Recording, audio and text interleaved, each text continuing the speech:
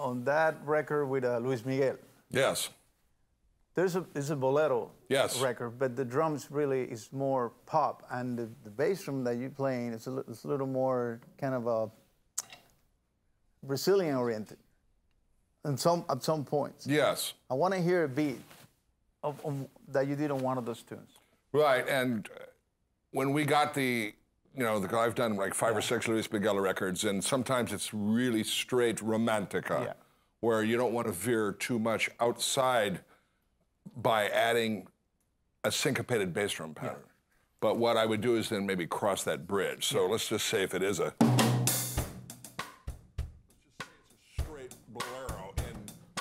North American terms. Yeah. So what I will do is this is just easy. But first I do is I will set up the hi-hat pattern by adding motion. And maybe, no matter what, it depends on the vocal. But then,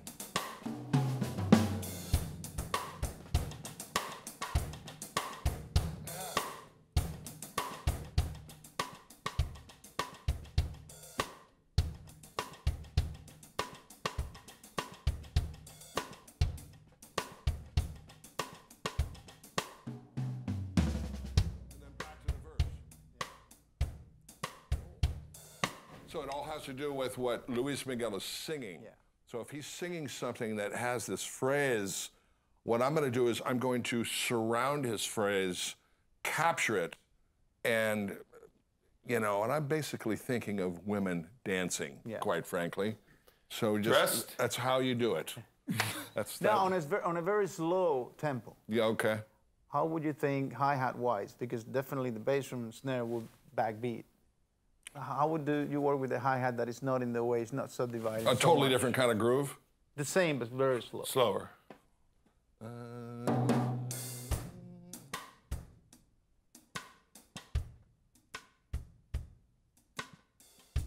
mind, us LA guys use quarter note click tracks. Yeah.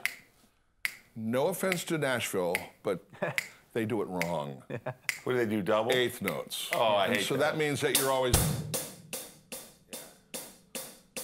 locked into that groove. Yeah. But if you have that slow note, you can play anything in and around those 16th notes, those 16 notes. So no boleros in Nashville. That's So